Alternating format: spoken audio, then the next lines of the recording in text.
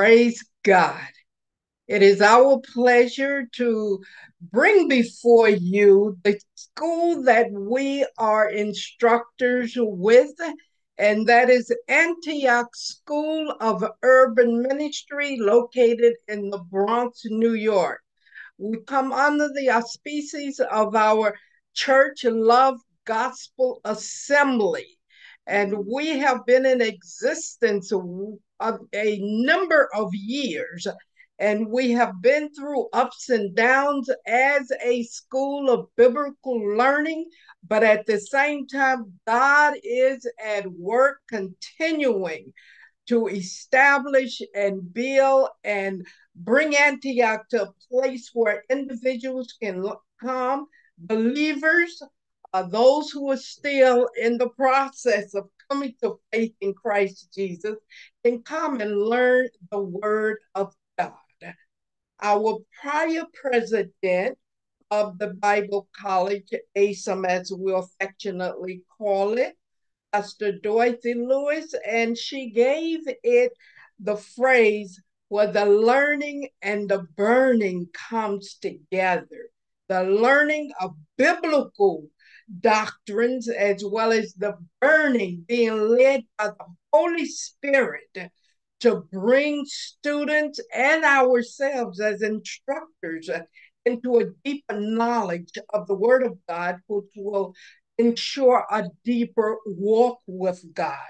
So tonight we are honored to present to you the teachers who will be hosting the classes for our upcoming spring semester, and they each will introduce themselves as well as give us information about what the course they will be teaching will be centered on.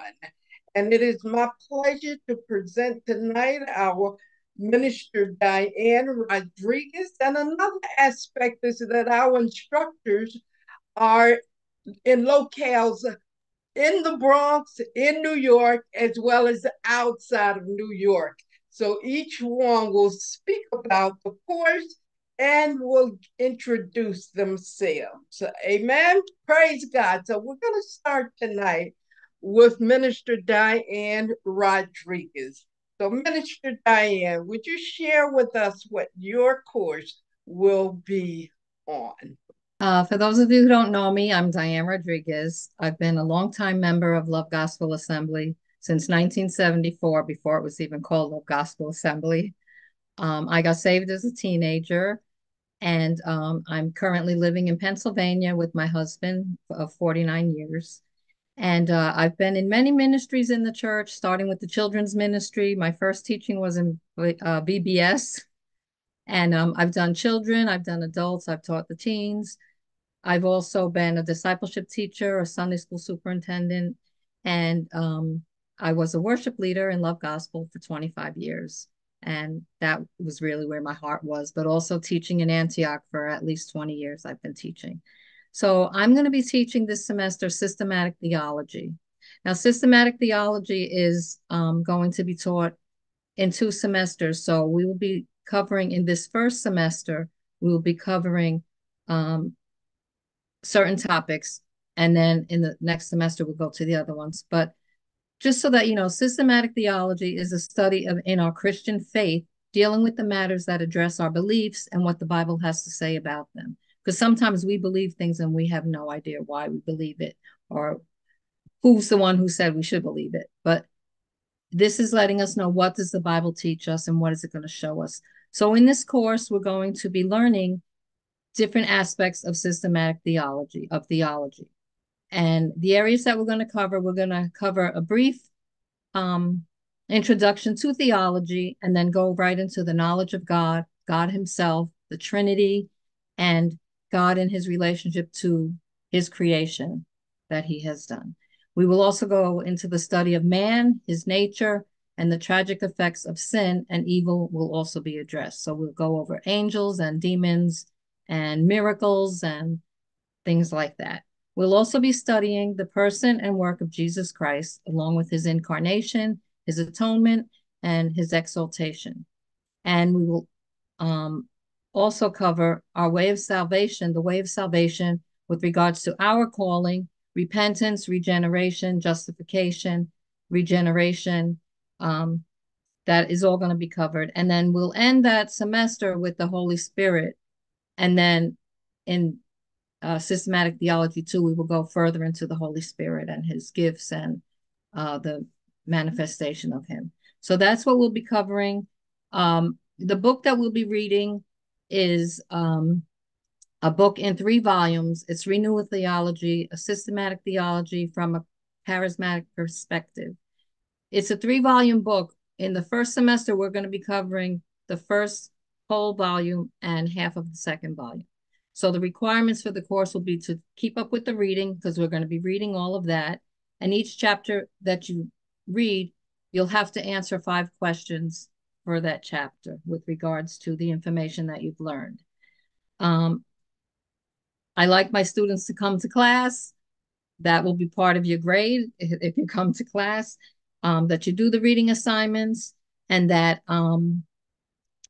at the end, there will be a requirement for a reaction paper. What did you get out of the class? What is the thing that stood out the most to you? So I really hope that you want to be part of the class. I love teaching. And I think that this is something that we all need, whether we're young in the Lord or old in the Lord. There's things we need to be reminded of, because sometimes in our walk, we forget the simple things, or the first things that we've learned. So welcome. I hope to see you in my class, and God bless you. Amen. Amen. Thank you, Minister Diane. And as you made the statement that whether we're young in the Lord or we've been in the Lord many years, we always need that refreshing of the Word of God, looking at the theology in which we believe in and why we believe in it. Always a refreshing course to be able to attend. Hallelujah. And our next presenter will be Pastor Michael Rivera, and he will share on the class that he will be teaching. Thank you, Elder Brown. It's good to see everybody here. Hi, students, or at least potential students of the class. My name is Mike Rivera. My friends call me, and my closest friends call me Pastor Mike. I've been involved in ministry for a very long time. I think our minister Diane says in 1974 it started going to, even before it was called Love Gospel Assembly. I started going in 1978. So 4 years later, winding up at this church that really did a tremendous, powerful job in developing leaders, I would say. And then from there, grew doing discipleship 101 in Love Gospel Assembly, running the evangelism ministry. I remember coming out of Bible school doing that. And our first experience over at Paul Park, excuse me, that over 500 people came to the Lord that day. I remember that. It was a tremendous time we had. With that, the Lord led me to do some interesting things, and had an interesting journey with the Lord concerning on leadership and the capacity of leadership. Got involved in working for the Department of Public Health when I moved from New York City to Boston, and I began to do a lot of leadership development for the secular communities and things of that nature, dealing with conflict resolution and so forth. And then from there, the Lord led me to develop a ministry called Jethro Ministry, which is a ministry strengthening leadership tools, not developing leaders, but strengthening their tools and challenging them on in their style of leadership and how they do that. From there, it developed even more that I got involved in men's ministry, working with one of the largest men's conferences in the country, national conference. It's called Iron Sharpens Iron. And my duties there is to develop leaders and challenge also pastors and everyone else on their leadership style and how they're managing, and even defining this term, this infamous term that we use so much, leader. For some of us, we don't know that there's over 800 different definitions on it. So if there's 800 different definitions on it, they don't know what it is. That's what it comes down to. How do you define it? We can measure, though, we can measure style. You can measure behavior on leadership and so forth. So we're going to look at some of the things in this course called a survey of Old Testament and New Testament leaders. And how does that compare to even our contemporary leadership today? The course is going to deal with looking at Abraham's leadership style, David's leadership style, even Jacob, even look at maybe some of the kings and how they dealt with a nation, how they dealt with people and so forth, and then define what this term leadership. I have my own definition that I think is very close to a biblical perspective. And I'll give it to you even right now, that it's not about being in charge. That's what it is. It's not about being in charge, but caring for those in your charge, which really puts a challenge on us as leaders. And what that means is this: we are managing somebody else's affair, somebody else's estate. And who's that we're managing? Who's the person that their estate is? It's Jesus Christ. He's going to come back and ask us, what do we do with that which he's given us? It belongs to him. So we're just actually, a leader is actually a steward of managing somebody else's affair and caring for those in their charge.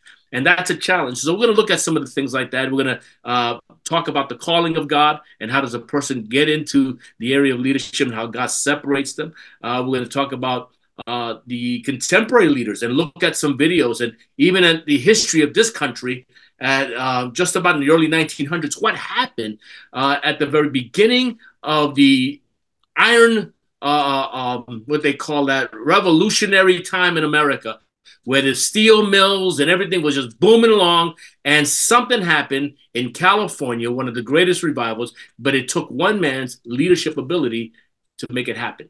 And what happened there, we're going to look at that and look at some videos.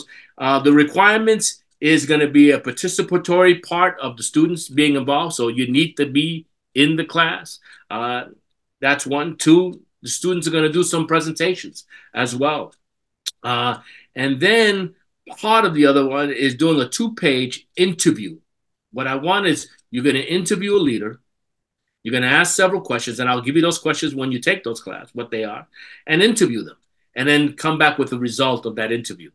But those are the requirements, and I pray that as you consider prayerfully considering any of the classes that are going to be presented here, that when you come to my class, that God will do something in your heart with that. Amen. So thank you for being part of Antioch, and thank you for allowing me to share. Amen. Praise God. Praise God. Just from the two that's already presented, Minister Diane and Pastor Michael, there's a lot to learn. We have a lot to learn. So please be thinking and making yourself available to take these courses. And then next we're going to have Sister Yvette Corbin, who's going to be doing a seminar, a part 2 of a seminar that she taught in a prior semester, and she will be following up with that. So, Sister Yvette.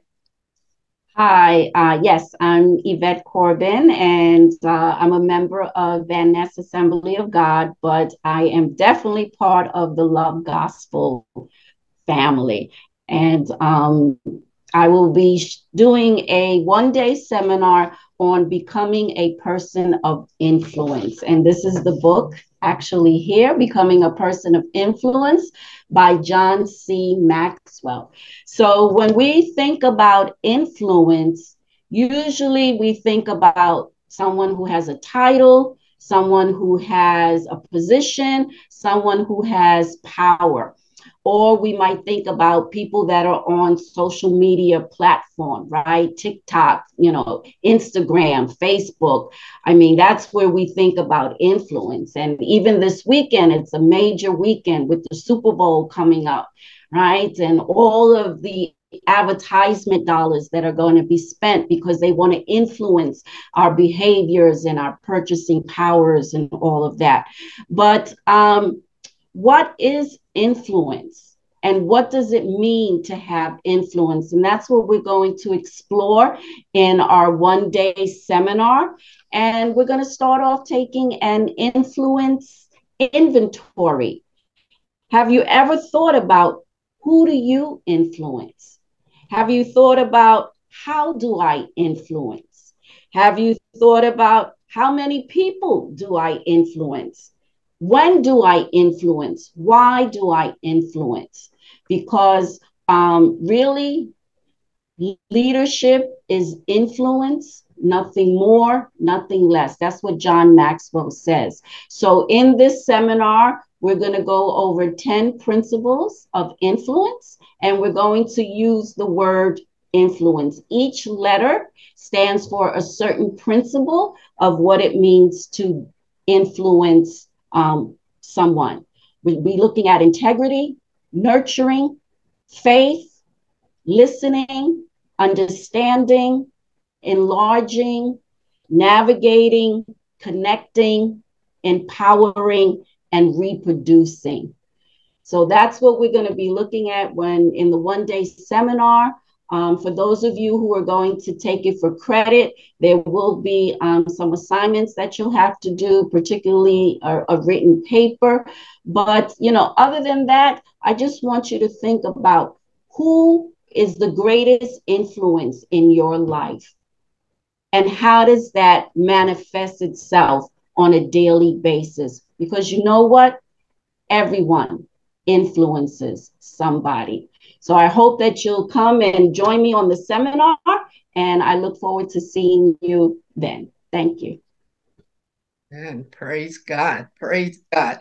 And that is big in society today. Who has the most hits? Who's the greatest influencer on social media? But we know that Jesus Yes, hallelujah. cannot top Jesus in any form of action. Amen.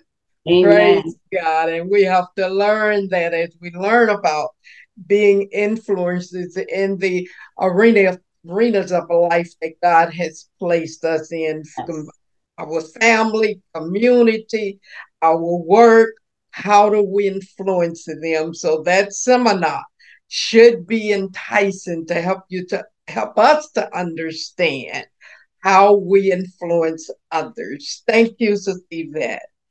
And next we have on the rostrum our own Pastor Lillian Gutierrez, who will also be doing a seminar, and she will inform us. Bless you, my brothers and sisters. Pastor Roser already mentioned my name is Pastor Lillian Gutierrez. I'm one of the pastors at Love Gospel Assembly in the Bronx. I actually got to Antioch. It was called Logos Bible College back then, 1982.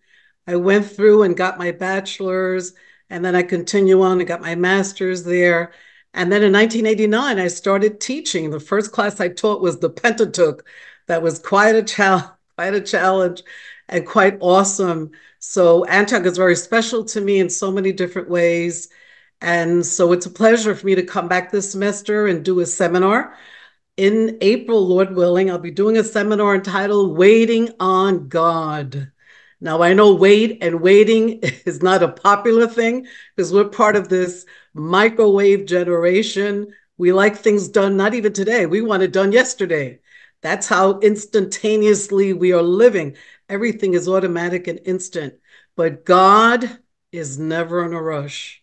And when you look at scripture, God is very, very step-by-step oriented, time oriented, and he does things perfectly in his own time, in his own way.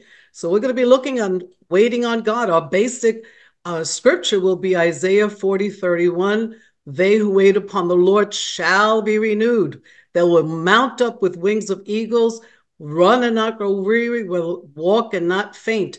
And there's a very special reason why the Lord chose an eagle when he speaks about waiting, because as most of you know, I'm sure, the eagle is a very unique creature. And within its wings, there are some very special attributes that teach us a lot about waiting on God. So we're going to look at scripture. There are over 120 scriptures that have the word wait or waiting. But the biblical word used is not one that implies being passive. It's one that talks about being actively engaged and participating as you're waiting on God for the fulfillment of the promises he's made for you. So we'll look at some biblical characters that had to wait. Abraham had to wait. David had to wait. I'm sure Pastor Michael is going to talk about that in his leadership class. God will call you, but then you have to wait on him for the right time, the right occasion, the right place. So waiting on the Lord. And as you're waiting, there are tremendous lessons that we learn. We learn who God is while we're waiting. We learn who we are, because sometimes we don't realize what's still in us, and it's in the waiting that things come to the surface, and God will deal with us, and he'll deal with our characters as we're waiting on him. But how awesome when God is finally on that target date at the right time, he fulfills his promise. So God has not forgotten your promise. He's waiting for the right timing. And so we're going to be dealing with some of those issues. We will, for those who are taking it for credit, we will be using, and I'm going to hopefully hold, I don't know if you could see it, Waiting on God by Charles Stanley. I chose this particular book. I have a few, but this one, Charles Stanley was such a practical, very on target teacher. So he really deals with waiting on the Lord in very practical ways, very interesting ways. So we're going to be using that text as a required reading. Also, a paper, a character study on one of the biblical characters and what happened when they had to wait on the Lord, what took place in their lives, what the Lord did or didn't do, and how the Lord came through when the promise was fulfilled.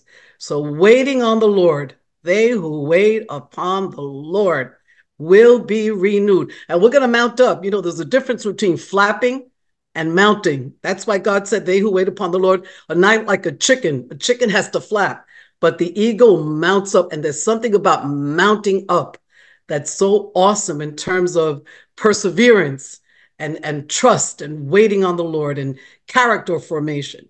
So I pray that you join us. It's going to be 2 Thursday nights in April. And let's continue to wait upon the Lord, because we shall be renewed in Jesus' name. Amen. God bless you, my brothers and sisters. Amen. Praise God. Praise God. Excitement is already rising, mounting up like eagle. Praise God. Thank you, Pastor Lillian. And coming down to myself, I also will be doing a seminar. My name is Pastor Rosa Powell Brown, one of the pastors of Love Gospel Assembly, in which I've been in affiliation with for, I always base it on my son's age. So it's well over 40 years that I've been around Love Gospel Assembly. I also attended Antioch, received my degree through Antioch, and I was asked a few years ago to oversee Antioch, and now I'm the current director / overseer of Antioch, ASUM School of Urban Ministry. So we are just bubbling with excitement of what God is doing with our school, how he's taking us to new heights in him. And one of the purpose of Antioch that was based on the fact that Bishop Gerald Kaufman wanted to prepare inner city pastors, teachers, evangelists, apostles to be able to minister in the urban setting. He himself went to a Bible college outside of New York, and along with some of the other members in the early days of the school.